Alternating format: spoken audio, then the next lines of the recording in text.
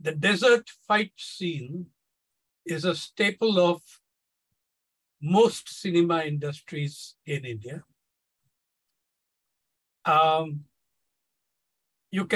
It's of course the good guy smashing the living daylights out of the bad guys in the desert.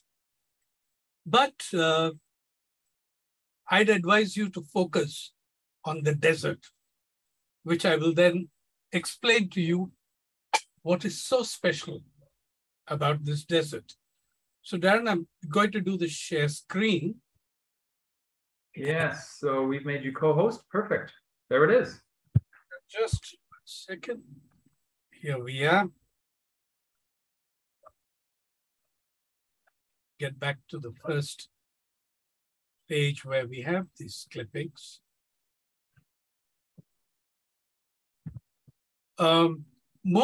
India has a large desert zone up in Rajasthan, the Thar desert area. All these do exist there. But this desert is special. Here we go.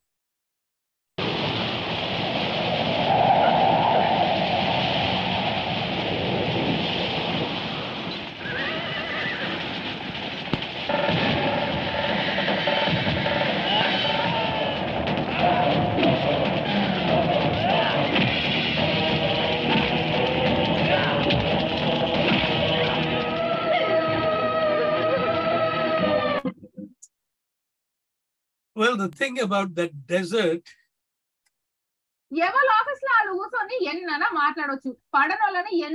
Sorry. Who is? Sorry. Oh dear. Sorry about that. Oh, that was the video. It went on to further stuff, which we don't need. I thought I had quit the sharing, but apparently not. Just give me a moment to get out of that mess. And that's okay. That's all right. That's a beautiful desert. Yeah, well, the thing about the desert is that it wasn't a desert. And have I got out of the sharing mode? Yeah, okay. Yeah. The thing about the desert is that it's in deep southern peninsular tropical India. And 50 years ago, it was an ocean of millets, millet cultivation, and people grew 9 different kinds of millets over there. They then, you know, there's an expression in the ancient Roman historian Tacitus, who wrote of the laying waste of Scotland by the Roman army. And he concluded by saying, they made a desert and they called it peace. We made a desert and we called it development. What we did was to shift from the millets, which, by the way, are the most nutritious stuff that you can come by, native to the soil, grown there thousands of years, and replaced it with an external species of groundnut.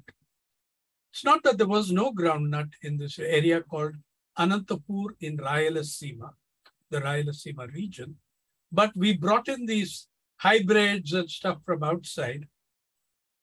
And the groundnut did to this area very much what it did in the Sahel. It simply removed every trace of forest cover, of everything. And this is today a desert. It's a couple of thousand acres, but spreading. Yeah. Now, the thing about the fight scene is that in the southern film industry, when they did their fight scenes, they had to travel 1,200 kilometers to northwest Rajasthan in India, in India's northwest, put up at luxury hotels for their stars and, spend a week there. Now, it takes them a few hours to drive down because it's very close to the big cities of Chennai and Bangalore. They can do their shooting in the daytime and go back home at night, sleep in their own beds. Right. And the entire region is a wasteland of groundnut. Yeah. And the devastation it's had on water, on climate, on the kinds of irrigation systems we had to bring in, which we really didn't have to for the millets, which were native and did very well on rainfall, rain-fed irrigation, and they didn't need that much water as groundnut does. So that is what I wanted to share with you people as an example of what for us, that story was a way of telling the story of what is happening under climate change and the role of human agency in precipitating the crisis. Now, I am decidedly not about to lecture you guys on climate change and climate science, and you will find that as boring and repetitive as I do. What I'm going to try telling you is that in the People's Archive of Rural India, the team, including myself, that story which on the desert, that was the first story of our climate series, starting 2019. And I shot that story and did the story. We'll look at it soon. So I'm not going to lecture you on climate change. I'm just going to talk to you about what we as reporters have learned, have still to learn, and have unlearned about what the heck is happening with the climate crisis. The very first thing I suppose I should say is that we approach this. We have learned to approach it as a very fundamental human rights and survival issue. Okay, I think we sort of agree with the UN Special Rapporteur on Extreme Poverty and Human Rights. He no longer holds that post, but Philip Alston, when he was the Special Rapporteur on Extreme Poverty and Human Rights, summed it up in one line at the end of his report. Human rights may not survive the coming crisis of climate upheaval. In fact, he spoke of something which is unfolding before our eyes. It's called, what he called the movement towards climate apartheid, where the rich pay to escape heat and hunger, and the rest suffer the impacts of the climate crisis. That is, in fact, aggravated by the process of the rich building their private defenses. In fact, I understand that one of you here is from Jakarta. You would know a lot better than me about how a whole city can be abandoned. When they say they're going to shift a city, shift a capital, you know very well who's going to get left behind, who's not going to be accommodated in the new arrangements. So we see this as a very fundamental human rights and survival issue, which has a very serious impact on the rights, the livelihoods, the survival of poor and marginalized communities the world around. In India, there is something like 15 agroclimatic zones, and within those, some microclimatic zones. This makes it a very, very complex country and geography to cover. In fact, the first National Commission on Agriculture in 1971 divided the country into, they found that they had 127 agroclimatic zones. But if we ignore the microclimatic zones. We are there with about 15 major agroclimatic zones. And point 3, we have something like 20 odd agroecological zones. Now, PARI is the People's Archive of Rural India. Our acronym is PARI. Our climate change reporting project. And that's all I'm going to do. I'm going to share with you, as a fellow reporter and journalist, the stuff we are doing, some of the things which I think are pretty unique, and how we go about it. Our project comes from multiple agroecological zones and over 30 regions and sub-regions. Absolutely incredible diversity in the regions. But the difference in our approach is all our climate stories are based on and foreground the voices and lived experience of ordinary people. All our stories are told through the lives of farmers, laborers, fisherfolk, nomadic pastoralists, seaweed harvesters, honey collectors, insect trappers, and more. And in the process, we are covering fragile mountainous ecosystems, forests, seas, coastal urban areas, coastal rural areas, coral islands, deserts, arid, semi-arid zones, you name it. Now, a few things which we do and which I would strongly advise people to go about is, while foregrounding ordinary voices, science and scientists are very much there in our stories. However, India's top climate scientists concur with our approach that there are many lessons to be learned from the lived experience of ordinary people directly in the line of climate impact. I'll give you many examples of that when we go to the presentation we have. Now, what do you and I do as journalists? What is the thing we bring to the table here? One of the things we do, part of our job, in working with specialists and experts in the field, it often becomes our task as journalists to translate the experts into languages spoken by human beings. The same as we often have to do with economists, right? The jargon, the terminology. Take the IPCC reports, for example, the Intergovernmental Panel on Climate Change. Now, these reports are vital.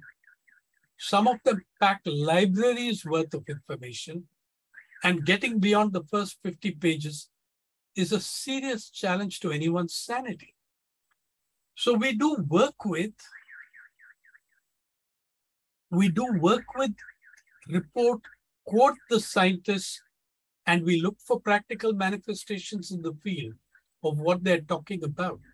But we de-jargonize and do not foreground them in our stories. It seems to be somewhat silly to get out into the most inaccessible or remote regions of fragile mountainous ecosystems at 19,000 feet above sea level, and then center the scientists and not the local nomadic pastoralists whom we are staying with over there. Now, the next problem, which I think journalists will recognize quite easily, in conventional media coverage, that is another word for corporate media, the climate change coverage has become too abstract and jargonized. The process seems far removed from our readers' lives. Surveys that have been done show us that people associate climate change sitting in a South Asian hotspot of climate change.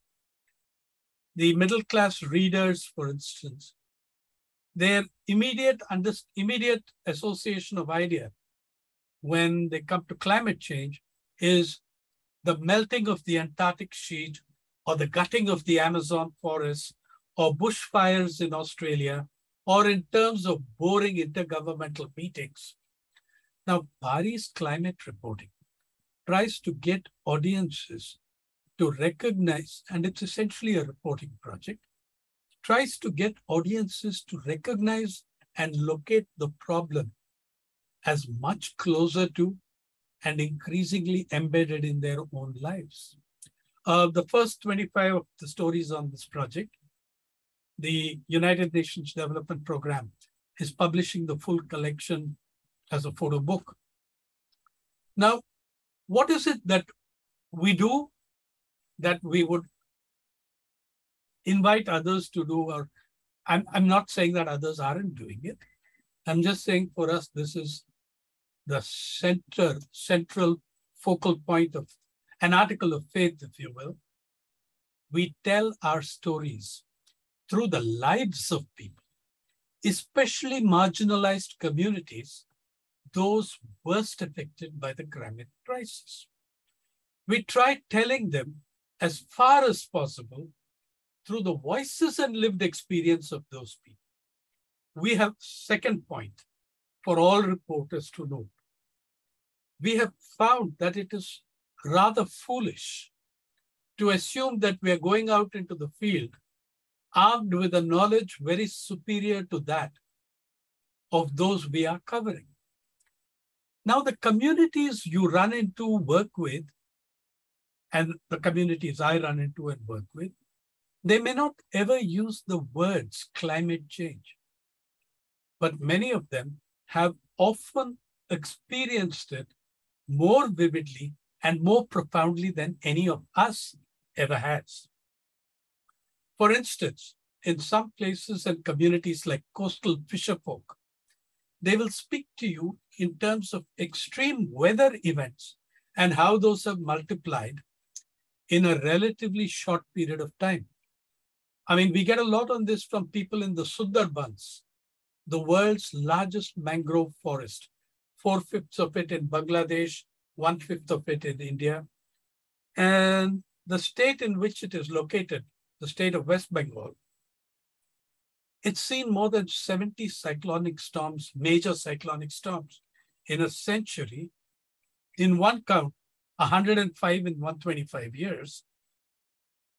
But a gigantic number of them are concentrated in the last 4 decades. Now, people in the Sundarbans have a lot to tell us about what they experience as extreme weather information that we'd be very foolish to discount. But our job, information we as journalists need to convert into stories that bring alive the issue to your readers. In some places and regions, people speak to us of huge changes in agricultural yields with a depth and understanding that would shame many of the agro-scientists. And many of our scientist friends are surprised by how many illiterate people are able to make linkages between those developments, the change in agricultural yields, and changes in cropping patterns and technologies. So yes, please know that the people you hope to cover have a wealth of information and knowledge to offer that is not to be scoffed at. Now I'm going to share screen and go over a few of the stories and tell you about them, and maybe take you into the story also for a picture. Yeah, so here we go. This is the first one is the story of the desert. Yeah, so the dramatic expressiveness of ordinary people, like when we went to this desertified area, which you saw in the film, we asked them, what are things like? They said, oh yeah, okay. It's just that it's raining sand. And the raining sand meant that every household, every house in this village has a mesh a mesh gate in front of the door to stop the dust. And each and every single door with that mesh was full of mud and dirt because you actually had gigantic sandstorms. Now, by the way, the seed companies have got into the act. Now, what actually happened here? In the district called Anantapur, where the millets, it was the millets basket of southern India. Not only did, when you bring the borewell, when you bring the groundnut, a cash crop, as against the millets, which are food crops, native, hardy, climate resilient, require less water. You then start having to create so much irrigation that you sink tens of thousands of bore wells. Now the bore wells here, a technical committee in 2018 declared that the load bearing capacity of this district was a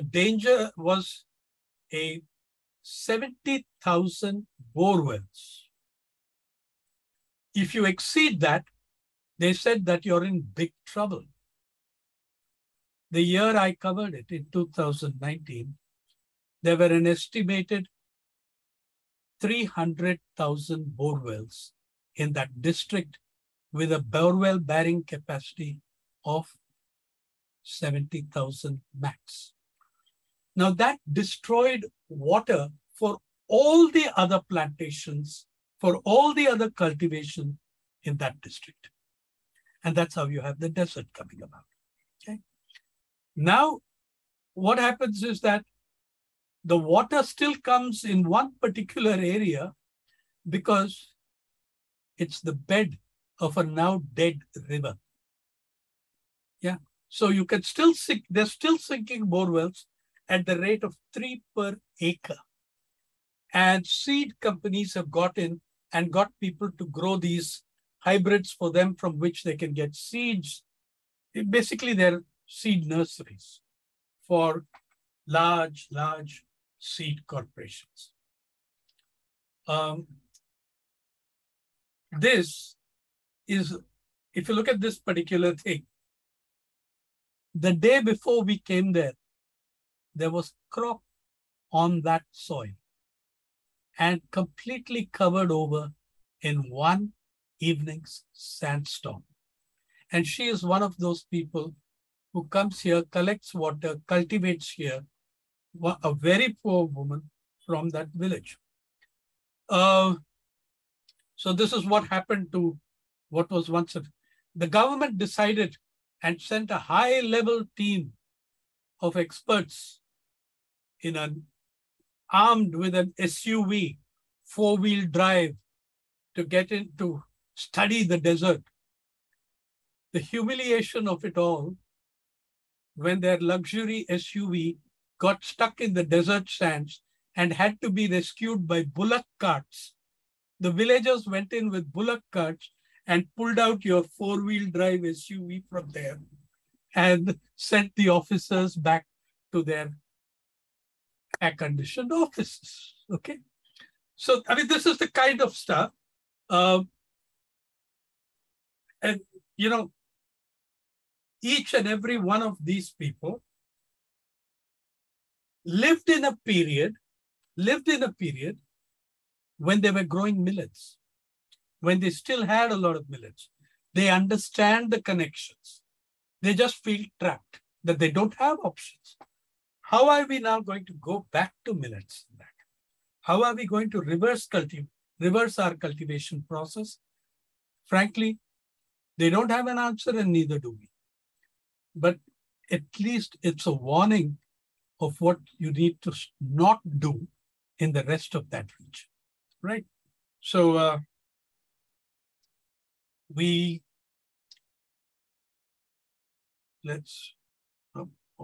okay. This is a story on an ox misnamed as a buffalo.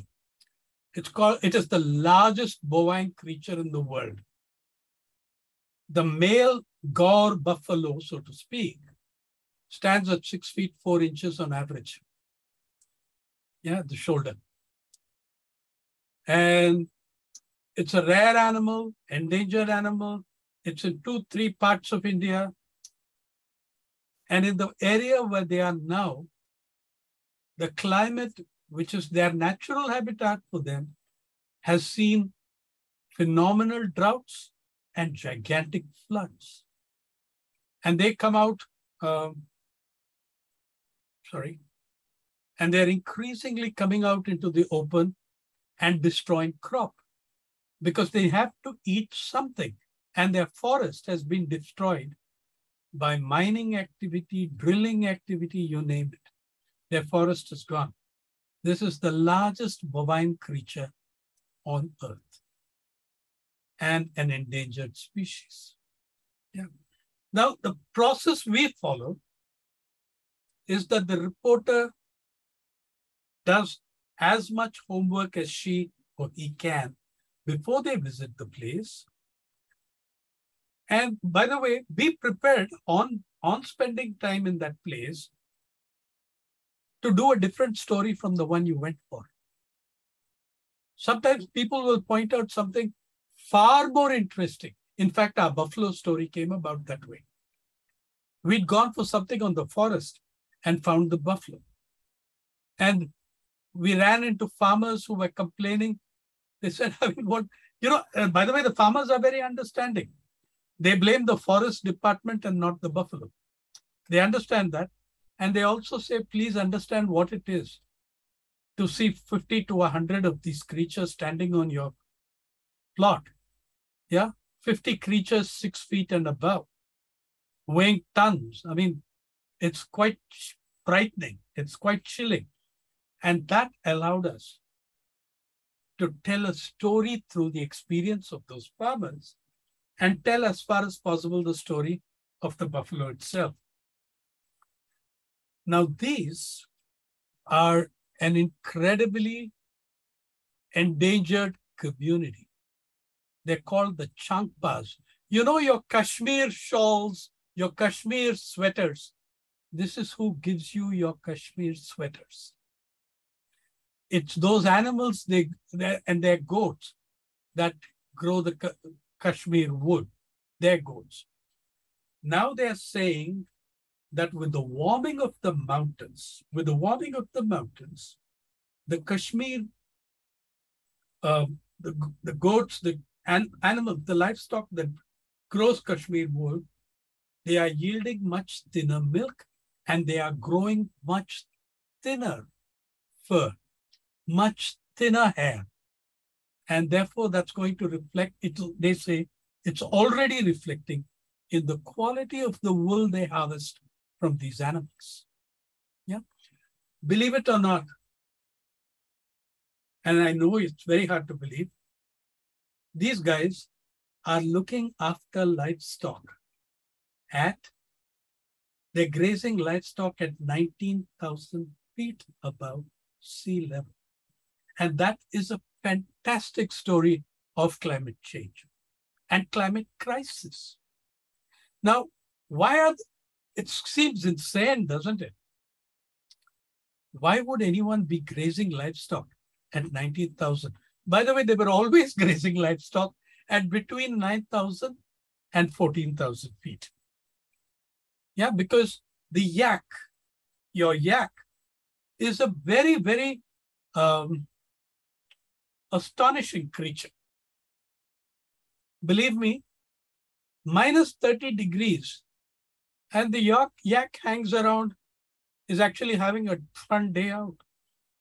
The yak will survive very well at minus 30. Of course, it will be a bit painful if it continues, but minus 30, they don't seem to fear it. The same creature, if the temperature crosses plus 15 degrees, it's in serious trouble, and plus 20 degrees in the northeastern state of Sikkim has seen 250 to 300 yak die within a week. The heat is too much for them. 15 degrees plus is just impossible. Now, when these animals, historically, their grazing pattern was, as the summer came, they went from 9,000 feet above sea level up to about 13,000, 14,000 feet for grazing. We're talking about the Western Himalayas. Okay, it's cold. Now they get a little more greenery and stuff, and they go and graze between that 9,000 and 14,000 feet. Now, the mountains have started warming. The mountains have started warming. I don't know how your take on this is, but I think climate change is a cop-out term. Yeah, a compromise, which all of us have gone and accepted. Basically, a compromise foisted on us by the fossil fuel and energy industries, when really we should be talking about global warming. That's what we should be talking about. Now, as this warming continues, the mountains are also getting warmer. The yak cannot survive at 9,000 feet. They cannot. So as the summer comes, they're taking the yak higher and higher until this group of people have touched 90,000 feet. Now, please understand, this transhumance migration is a bloody complex and very risky and dangerous thing. How many livestock die on the route of the migrations? How many people are risking their lives, getting up into crevasses and, running the gauntlet of all kinds of risks in the ascent to the mountain. But the livestock are going higher and higher and higher for grazing because of climate. Again, by our photographer lived with them, stayed with them, made the migration, at least part of the migrant journey with them, and was able to tell a beautiful story, of horrible word to use to say beautiful, but to tell a powerful story of climate crisis through their everyday lives. That's why we say it's like a mantra for us. Tell your stories through the lives of people, through their voices and lived experience. Now, in the other extreme of this is from the northern extreme, the Western Himalayas, the southern extreme of India, in Kerala, which grows the best Robusta coffee, not Arabica, but the best varieties of Robusta coffee come from here. And they are reeling in the mountains of the Western Ghats from a rise in temperatures, erratic rainfall. I have worked a lot in this district, and it was called the air-conditioned district because it's had such pleasant, lovely climate, perfect for coffee growing. Absolutely perfect for coffee growing. Now the coffee industry is in the doldrums. People are in the doldrums, people who were much better off. These were not marginalized poor farmers. These were farmers who were doing much better than many of their contemporaries. It's all in the pot. And they also recognize that it's changing for the worse, and people are working on it. Scientific institutions have set up base there to see what they can do, but it is affecting the coffee, the quality of the coffee, and the quantity of the harvest as well. Oh, I love this particular story. Again, it tells you, please notice that in every case, whether with the yak or whatever, I'm going to show you how people are trying to cope, their survival strategies, they cope. Would you believe that that little boy, he's not a little boy, he's 14, 15. These are from the fishing community on the Pamban island of the southern tip of India, one of the southern tips, Tamil Nadu's Ramanathapuram district. You know what they're advertising? This group of people, fisher folk, on their own initiative, have set up a radio station to understand, engage with, grapple with issues of global warming, the warming of the seas. Remember, they are fishermen and they are very severely affected by a large number of things that's happening to them. The warming of the seas, the roughness of the seas.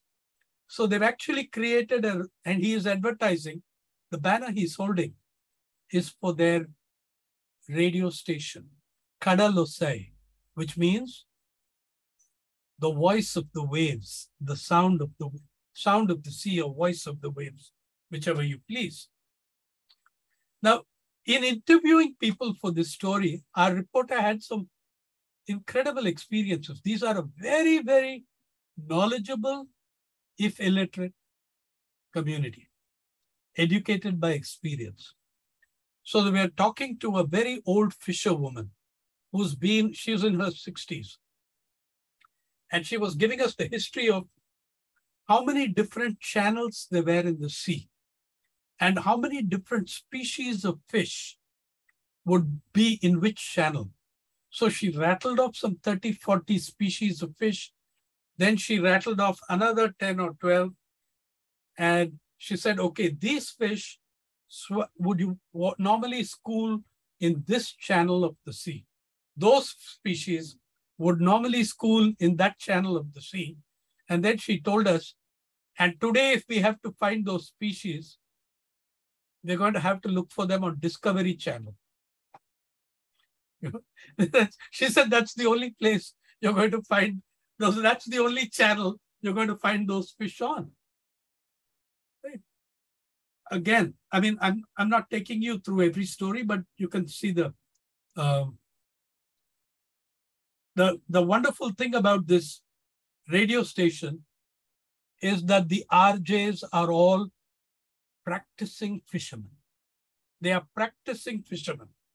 So sometimes they even do recordings on their boats. Yeah, I think this is simply splendid. How much more advanced the communities are on this problem than we as journalists are. And I really think a little humility is in order over here, right? So that is, oops. Just a second, please. Yeah. So this is a place called, this is a permanent rain shadow, a terribly drought-stricken place where every year now, people and government have to create gigantic cattle camps because the cattle are starving and also dying of thirst. So you have to create these giant camps to look after them. And, in the last 20 years, you can mark the changes in the cropping patterns, in the harvest, in what kind of products are being used and what kind of technologies. Now here is another result of the kind of fooling around with technologies and exotic crops and stuff. This is in the state where I am based. I'm now talking to you from Mumbai state, which is the capital city of the state of Maharashtra, 120 million people strong state. Now, this area, which is a very, very hot area, year after year, is seeing hailstorms at 43 degrees Celsius. And the bloody hail is as big as golf balls. It has killed livestock.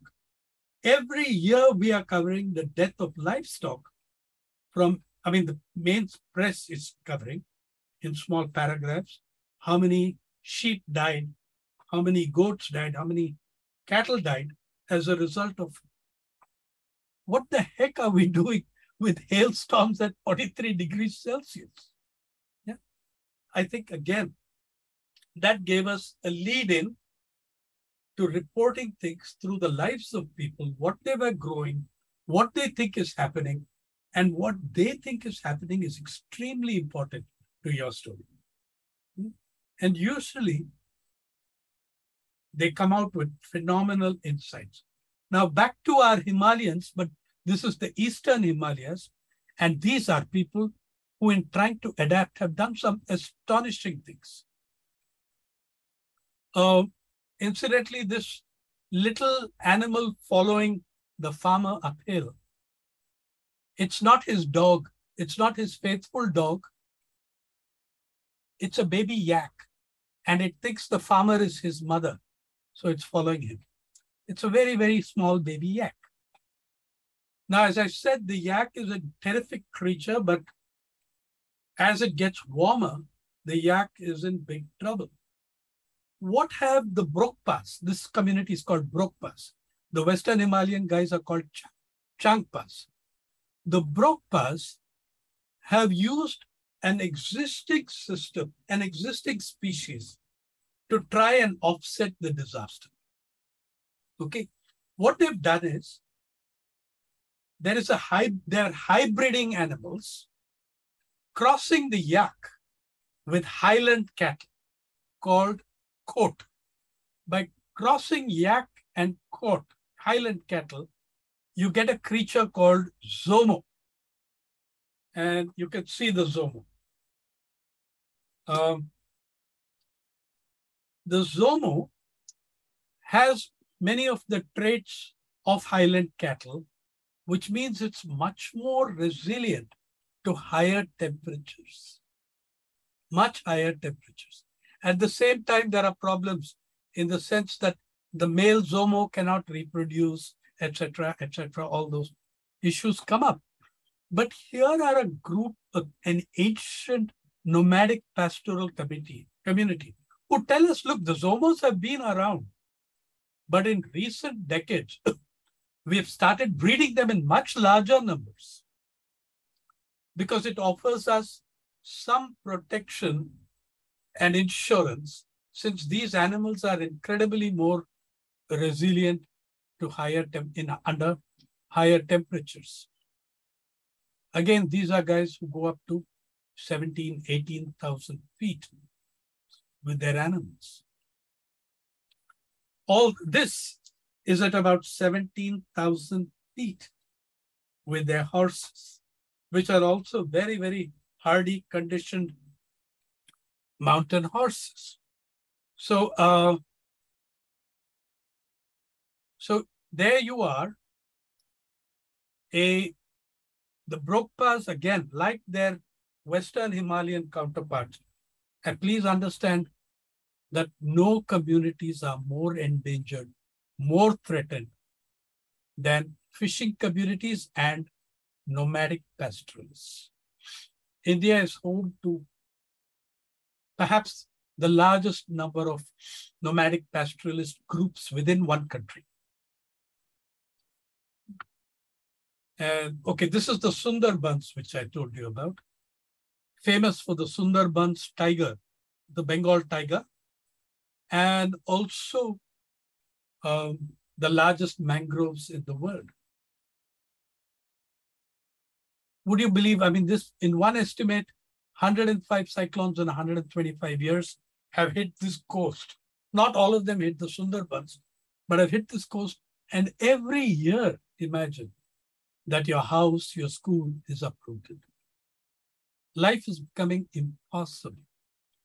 And yet, you're going to see a retreat into climate apartheid as the rich try to block some zones of the Sundarbans for tourism and the pleasure of travel and trying to see a tiger, etc. Now, this is another group of nomadic pastoralists. Every year, this community, this is in the desert regions of Kutch in Gujarat. There are nomadic pastoralists in the mountainous ecosystems. There are people in the arid zones. fully arid zones. Now, this community, they travel with 14, 15, sometimes with hundreds of camels, sometimes with a flock of up to 300, 500 sheep. And they gave us a great insight into how the collapse of the market for wool in the world has destroyed them, because everyone is into acrylic and other substitutes. Now, these guys do an 800-kilometer migrational circuit every single year of their lives. They're going through desert zones, they're going through arid zones, they're having to feed livestock. How the heck you manage to do that? And now they're saying it's becoming impossible because all forest vegetation, such as there was, is disappearing with the major changes in climate.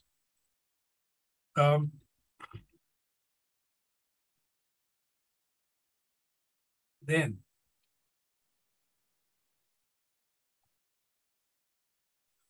here we have a predictive story because we're looking at climate change. I'm sorry, you're going to hear some drilling sound in the background because there's some renovation going on in the complex. We're building our own climate change in the kind of construction we're doing here.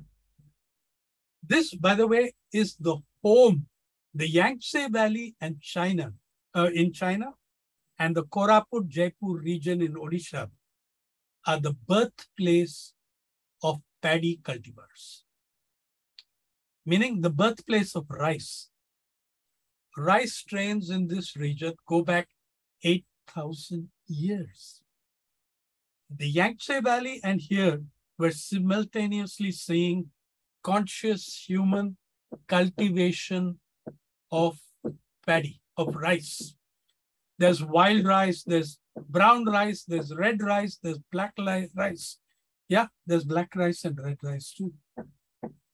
All these incredible wealth and diversity, they've finished because now we've brought BT cotton, genetically modified stuff, into that area, destroying the local species at will as it corners all the water and is used with unbelievable amounts of pesticide.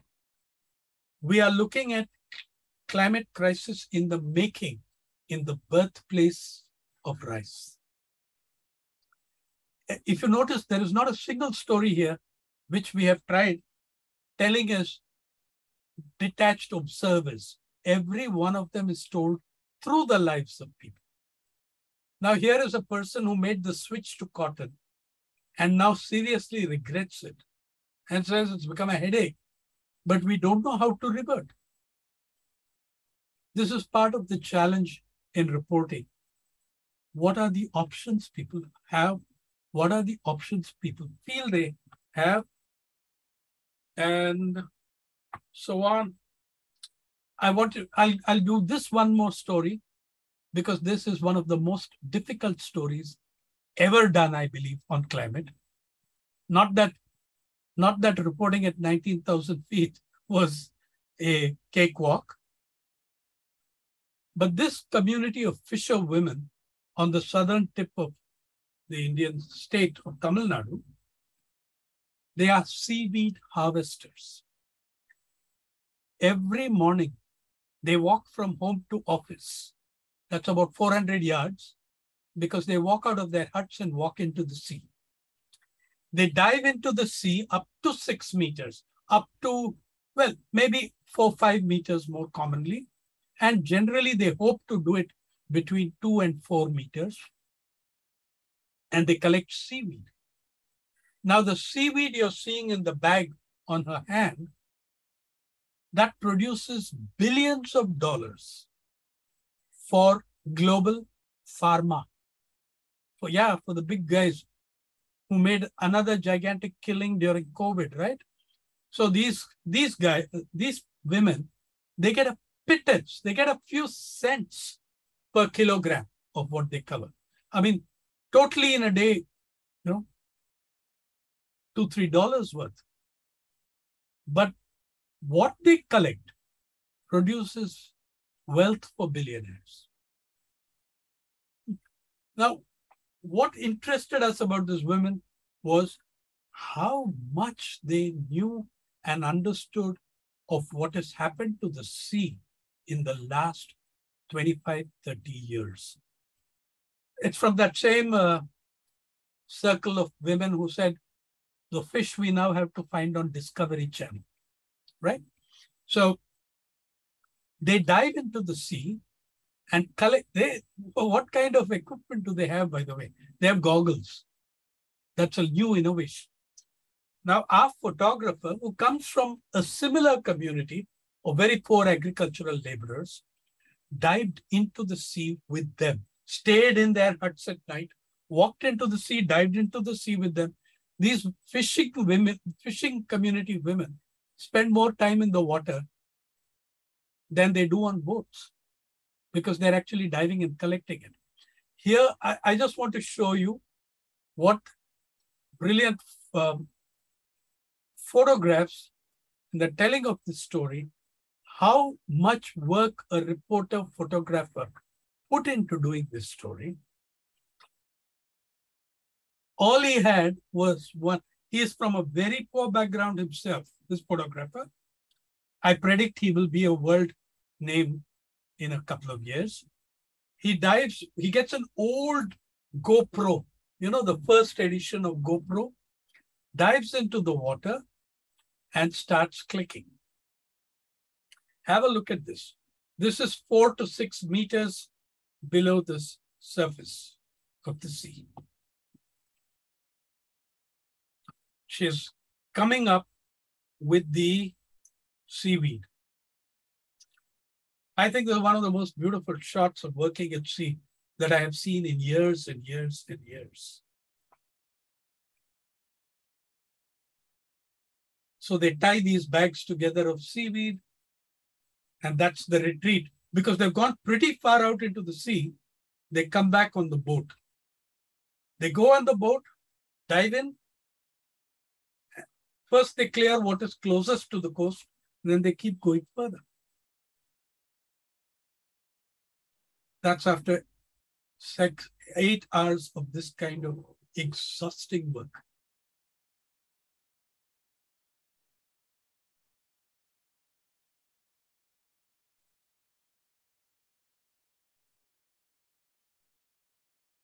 He's taken the shoal of fish from below the fish.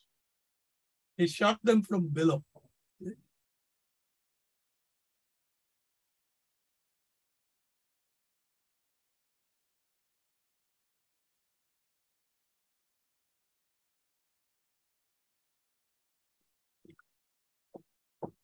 So, guys, I'll stop sharing there and wind up on what I would say is necessary.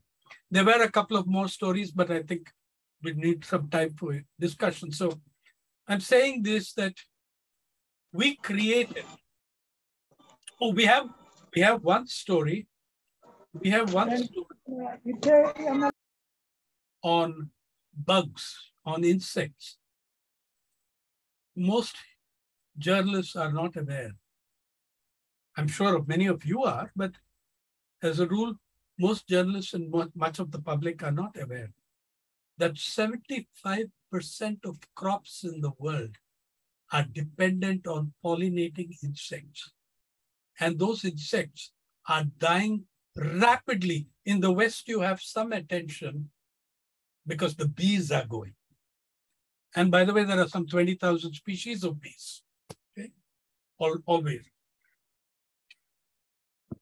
In India, our collaboration with the National Center for Biological Sciences, as I said, we work with scientists.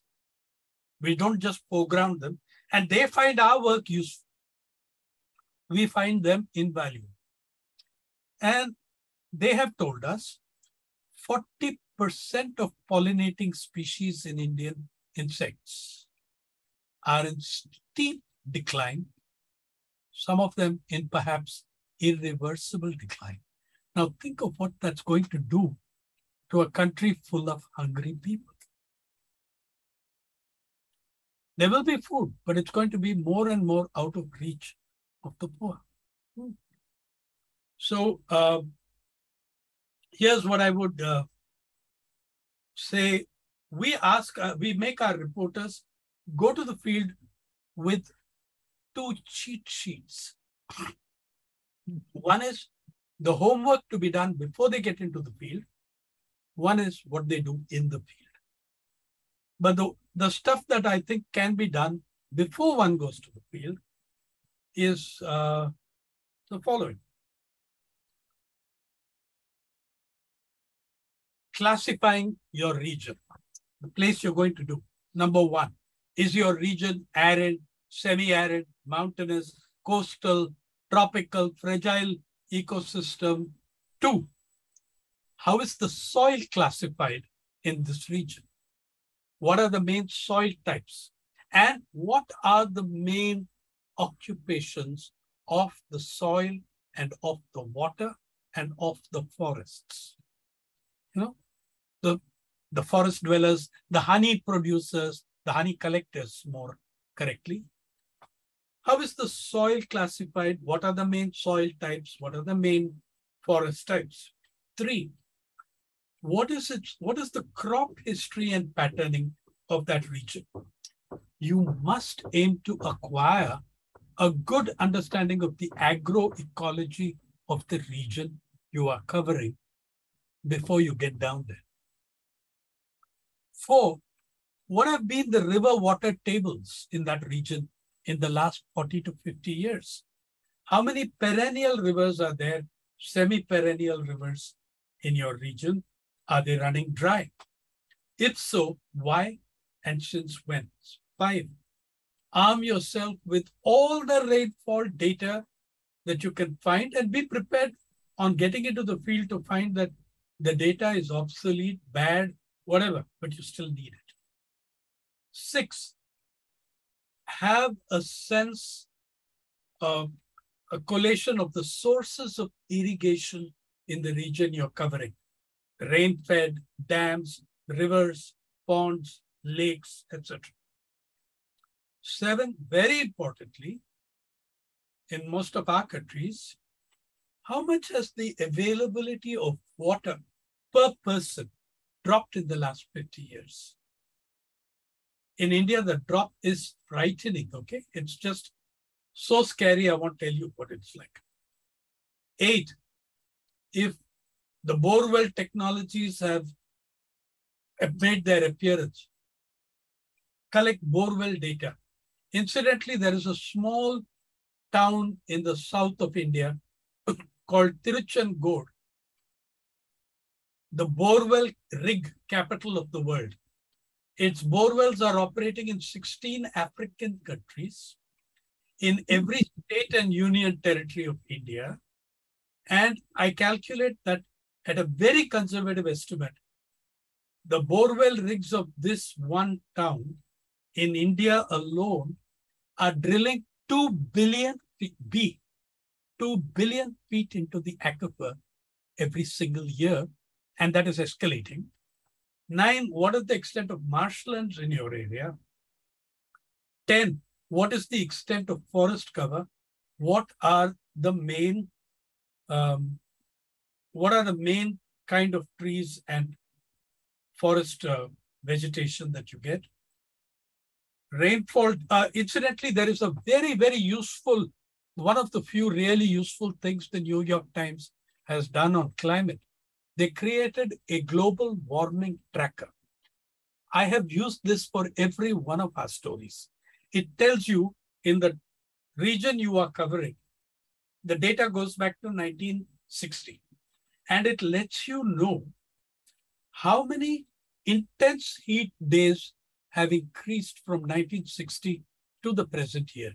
For instance, how do they define intense heat day? 38 degrees Celsius and above is called intense heat days. In some of those regions I showed you in the stories, those were to begin with warm regions, and the intense heat days has grown by 50 to 60% in 60 years. Yeah. So you need to get the rainfall data. You need to benchmark it. You need to use the New York Times Global Warming Tracker.